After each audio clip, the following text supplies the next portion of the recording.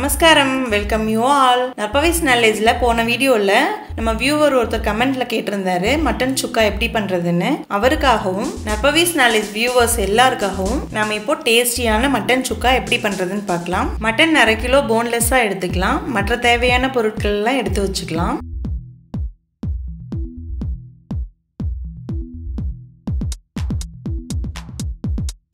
இப்போ நம்ம ஸ்டவ்ல குக்கர் வச்சுட்டு அதில் 1 டேபிள் ஸ்பூன் ஆயில் விட்டுக்கலாம். ஆயில் சூடானதுமே 1 பிஞ்ச் சீரகம் சேர்த்து, சீரகம் பொரிஞ்ச உடனே கருவேப்பிலை சேர்த்துக்கலாம். இப்போ இஞ்சி பூண்டு விழுது 1/2 ஸ்பூன் சேர்த்துக்கலாம். கொஞ்சம் பச்சை வாசனை போன உடனே இதில் மட்டன் சேர்த்துடலாம். மட்டன் கொஞ்சம் வதங்கின பிறகு அதில் 1/4 டீஸ்பூன் மஞ்சள் தூள் சேர்த்துட்டு 1 டீஸ்பூன் காஷ்மீரி சில்லி பவுடர் சேர்த்துக்கலாம். கொஞ்சம் நல்லா கலந்து விட்டுட்டு அதில் 1 கப் தண்ணி ஊற்றி 1 ஸ்பூன் உப்பு போட்டு கலந்து விட்டுக்கலாம்.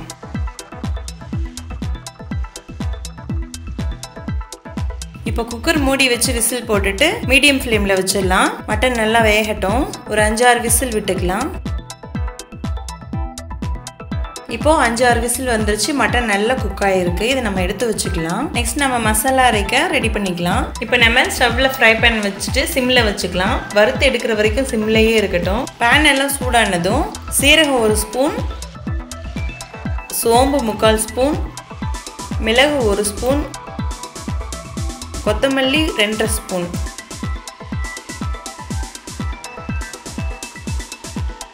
வரமிளகா 10 போட்டிருக்கேன் நான். காரத்துக்கு தகுந்த மாதிரி நீங்கள் கூட்டவோ குறைச்சிக்கோ செஞ்சுக்கலாம்.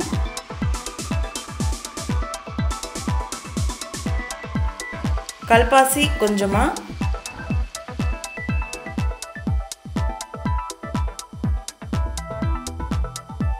கிராம்பு 4, பட்டை 3 பீஸ் போட்டுக்கலாம். மராட்டி மொக்கு 2 பீஸ் போட்டுக்கலாம். ஸ்டார் க்ளவுஸ் 2 சேர்த்துக்கலாம். ஏலக்காய் 3, எல்லாமே ஒன்றா சேர்த்து கொஞ்சம் நேரம் வறுத்துக்கலாம். ஒரு 2 மினிட்ஸ் வறுத்துக்கலாம்.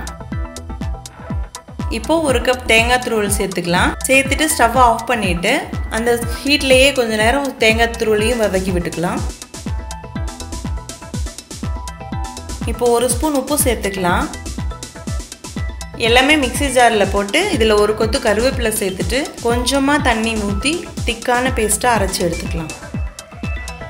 பாருங்கள், இந்த கன்சிஸ்டன்சியில் இருந்தால் போதும். நம்ம ஸ்டவ்வில் கடாய் வச்சுக்கலாம். கடாய் சூடானதும் அதில் 50 ml நல்லெண்ணெய் சேர்த்துக்கலாம். நான் இப்போ இரும்பு கடாய் எடுத்திருக்கேன். இதில் பண்ணும்போது மட்டன் சுக்கா இன்னும் கொஞ்சம் டேஸ்ட் அதிகமாக கிடைக்கும்.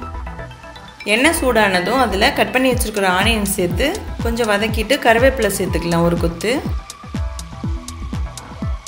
ஆனியன் கொஞ்சம் வதங்கினதுமே அதில் பூண்டு பேஸ்ட் 1/2 ஸ்பூன், இஞ்சி பேஸ்ட் 1/2 ஸ்பூன் சேர்த்து அதை பச்சை வாசனை போகிற வரைக்கும் நல்லா வதக்கி விடலாம்.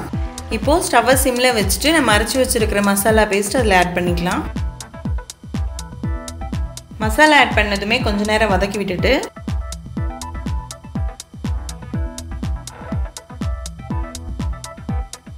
அந்த பவுலில் ஒட்டிகிட்டு இருக்கிற மசாலாவில் ஒரு 4 ஸ்பூன் தண்ணி, கொஞ்சமாக தண்ணி சேர்த்து அதை கலந்துக்கலாம். இப்போது ஸ்டவ்வை சிம்லேயே வச்சு நல்லா வதக்கி விடலாம். இதில் கொஞ்சம் உப்பு சேர்த்துக்கலாம். ஏற்கனவே நம்ம மட்டன் வேகிறதுக்கும் உப்பு சேர்த்துருக்கோம், மசாலா அரைக்கிறதுக்கும் உப்பு சேர்த்துருக்கோம். ஸோ கொஞ்சமாக தேவையான அளவு உப்பு சேர்த்துட்டு நம்ம ஊற்றின தண்ணி ட்ரை ஆகிற வரைக்கும் நல்லா வதக்கலாம். இப்போ ஒரு 5 மினிட்ஸ் நல்லா வதங்கினதுமே இதில் இருக்கிற தண்ணி எல்லாமே ட்ரை ஆகி நம்ம ஊற்றின ஆயில் பிரிஞ்சு வந்திருக்கு பார்த்தீங்களா. இந்த நேரத்தில் நம்ம வேக வச்சுருக்கிற மட்டன் எடுத்து இதில் சேர்த்துக்கலாம்.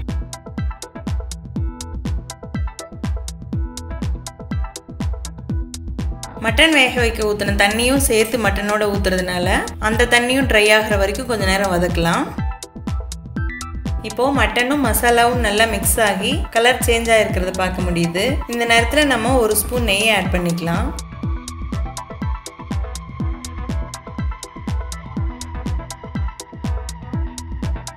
இப்போ நமக்கு டேஸ்டான மட்டன் சுக்கா ரெடி ஆயிடுச்சு.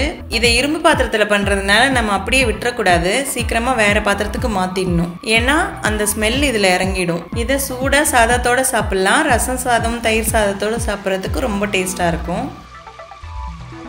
இந்த டேஸ்ட் உங்களுக்கு பிடிச்சிருந்ததுன்னா லைக் பண்ணுங்கள், ஷேர் பண்ணுங்கள், கமெண்ட் பண்ணுங்கள். சப்ஸ்கிரைப் பண்ணாதவங்க சப்ஸ்கிரைப் பண்ணிவிடுங்க. நற்பவி நாலேஜுடன் இணைந்திருங்கள். எண்ணங்கள் வண்ணங்களாக மலரும். தேங்க்யூ.